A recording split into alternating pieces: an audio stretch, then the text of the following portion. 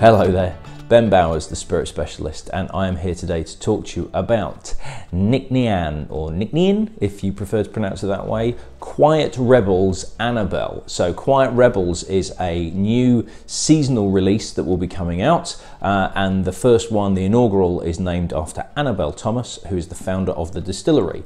So before I tell you what the whiskey inside tastes like, let me give you a bit of background information about Annabel and the distillery itself. The Nc'Nean Distillery sits on the Morvern peninsula on the west coast of the mainland of Scotland, overlooking the Isle of Mull. It's the most westerly distillery on the mainland, but it only just claims that title as the nearby Ardnamurchan Distillery comes very close. The distillery itself was founded by Annabel Thomas, who after a road trip around various distilleries in Scotland left her job as a consultant in the City of London in 2013 and began setting up an eco-conscious distillery on her parents' farm in the Drimmin Estate, with distilling commencing in March of 2017. It's the first fully organic distillery powered by 100% renewable energy. The wood chips for the biomass boiler are sourced from a local forest, all byproducts are recycled as plant and animal feed for the estate, and even the bottles use 100% recycled glass. In July 2021, Environmental Strategies verified the 2020 carbon footprint for the distillery as net zero, making it the first Scotch whisky distillery to do so, which itself is an achievement 20 years in advance of what the Scotch whisky industry as a whole aims to hit. The name Nc'Nean is a shortening of, well, Nc'Nean, who was the Queen of Spirits in Gaelic legend. She was a huntress, but also a fierce protector of nature, and the use of her name emphasises what Annabel and her small team are trying to achieve. Nc'Nean single malt is bottled in batches, and detailed information about each batch can be found on their website. So far, each batch has used a combination of 65% shaved, toasted and recharred red wine casks and 35% ex-bourbon barrels. Quiet Rebels is a new limited edition seasonal release from the distillery, a range of bottlings that will highlight the various people involved in the creation of the whisky. Naturally, the inaugural release is named Annabel after the founder, and she personally selected a combination of ex-bourbon and ex-Tokaj wine casks to be used.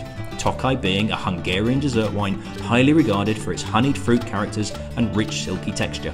Only 4,504 bottles were released at an ABV of 48.5%.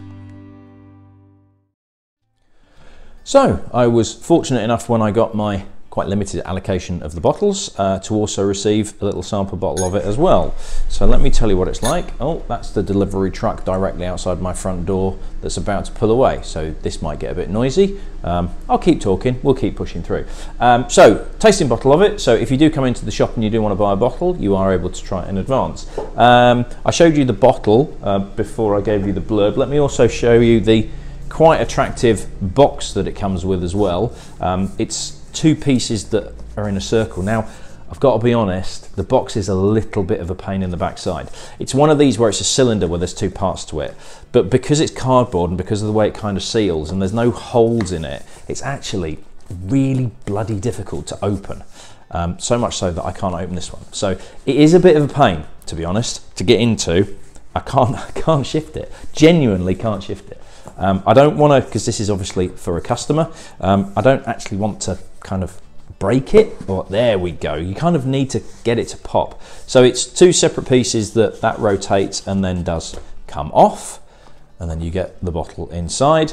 But it's one of these sort of packaging that when you push it down, you can kind of, like, you have to force the air out to get it down and twist it a bit, and then it goes like that, and then you've kind of got to line it up a little bit. So it looks great, it's a little bit impractical, but that doesn't affect the flavour. That's got nothing to do with what's inside the bottle, which ultimately is the most important bit. So we have ex-bourbon and Tokaj wine casks. Now Tokaj is a bit of an unusual one, and dessert wines in general, I like dessert wines, but there are certain ones that are kind of weirdly, the really, really highly regarded dessert wines are the ones that I sort of struggle the most with, because they are complex and very, very honeyed, and one where it doesn't quite work for me. And that's just me. You know, there's people, I mean, Ikem goes for ridiculous amounts of money for very good reason, because it's incredibly popular and hard to get and blah, blah, blah.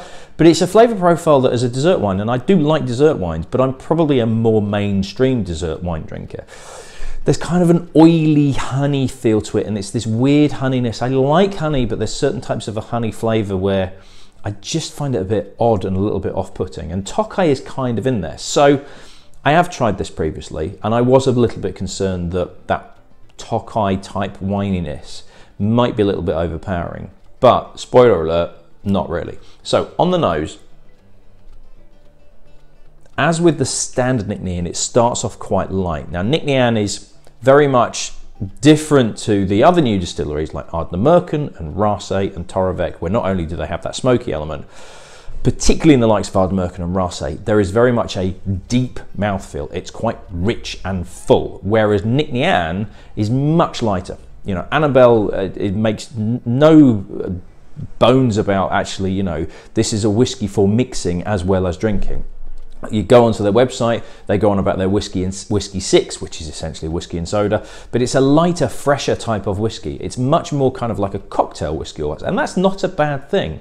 You know, there'll be plenty of snobs out there, you know, normally with beards and tweed jackets and flat caps and just like they don't like change, that will kind of turn their nose up at the fact that Nc'nean are saying, you know, we are very much a light, youthful whiskey, feel free to mix it, feel free to put it in context, whereas they want big, powerful, manly whiskey, idiots, a lot of them. So this is taking kind of like a new whiskey distillery in a different direction, and on the nose you get that light freshness, but then that sweetness comes through from the dessert wine. There is a distinct honeyed note, but there's also kind of like barley sugar on there. It's sweet, but it's not cloyingly sweet. And it's nice and delicate, and it's quite spring-like. And do you know what? It reminds me a little bit of, will you pick it up on camera? The Björksav, the birch sap wine matured, birch sap wine cask matured, which wasn't fully birch sap wine casks. It was kind of part of the mix. That was aiming for kind of like a slightly floral, slightly spring-like feel, and this has it too, which is odd because it's come out in the middle of October, but this is more kind of spring-like. You know, there's kind of slightly fragrant, there's a honeysuckle note, again, that barley sugar.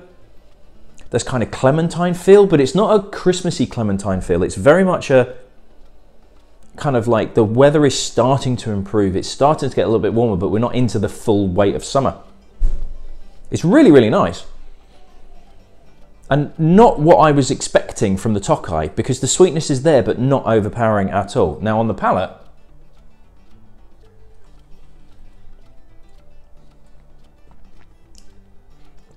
the sweetness that's on the nose that is there dials down a bit. I really do get barley sugar on that palate though. There's a nice, fresh, light touch. There is an oakiness coming through, but it's not overpowering. But it makes things lightly, kind of slightly prickly almost. It's kind of slightly effervescent on my tongue.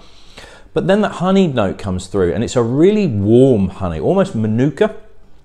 There's a nice tropical fruit feel to it as well, which is interesting because it says it on the official tasting notes going about tropical fruit and coconut, and the coconut is there, but because of the sweetness that's being brought out from that Tokai wine cask, it reminds me a little bit of eating the inside of a Bounty, where you get that desiccated coconut that's slightly sweet, but without the chocolate element. So if you just literally took the chocolate off a Bounty, you get a little touch of that desiccated sweet coconut from the inside.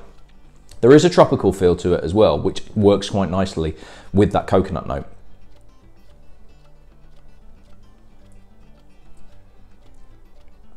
It's really drinkable. Again, that kind of, it warms slightly. So whereas the nose is more spring-like, the mouth and the mouthfeel is more edging to that summer feel. It's warmer, it's richer.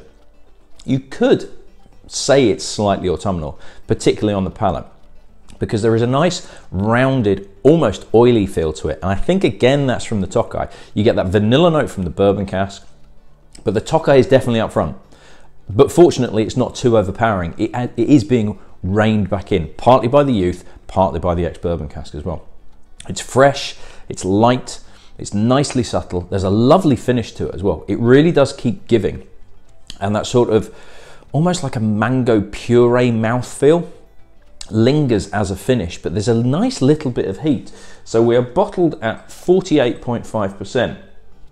And weirdly, it doesn't come across that high. I'd say probably closer to 46 in terms of the heat that's there, because it's got that slightly thicker, slightly oily mouthfeel that tempers the heat from the alcohol that's in there.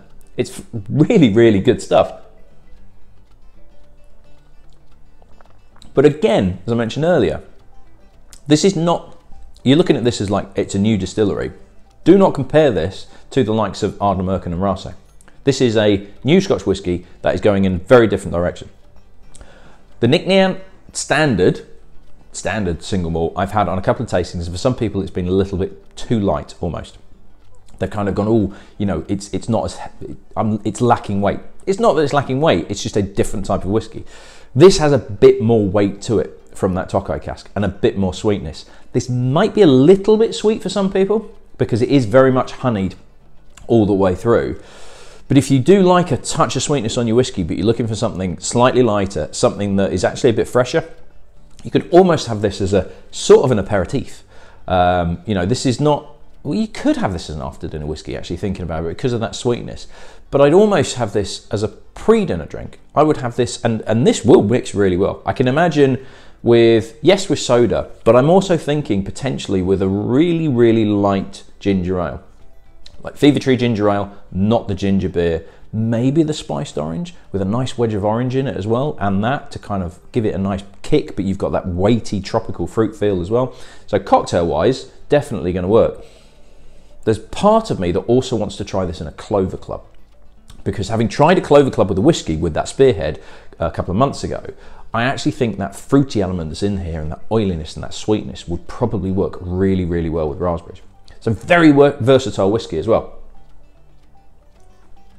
So Annabel has picked an absolute cracker here, because what she's done is she has kept what is clearly the ethos of the whiskey. It is a lighter whiskey. It is a whiskey that will work in cocktails, but will also drink really well, and added that extra dimension from the Tokai cask, which gives you sweetness, gives you richness, gives you a really kind of complex mouthfeel, gives you depth and complexity, and takes the standard Nc'Nean to another level, and but embodies what she is standing for in terms of the distillery and also the whiskey itself. It's really, really good stuff. It's limited edition. It looks really nice. I mean, I do love Nc'Nean's packaging. I think the bottles are absolutely beautiful. Organic glass, all that cool stuff, all that really forward-thinking stuff, which a lot of distilleries are kind of jumping on board now rather than having thought about it way back in the day. So absolutely cracking whiskey, really, really good. So if you do want a bottle, it is available through the website www.spiritspecialist.com. I don't have many. I think I've got 4 left. Yes, I think I've got 4 left, and that is it. So you can pop in the shop. I do have, where's it gone? Some sample stock left. So if you do want to come in the shop and try it first before you buy, that's not a problem at all. If you're online and you want to try before you buy, that's going to prove tricky, because I'm not sending a miniature through the post. Oh, I could, no, I'm not. So yeah, if you want to come in the shop, try it before you buy it. That's not a problem at all. If you are wanting to buy it, grab it while you can, because once it's gone, it has gone. That's me done. I shall see you in the next video. Cheers.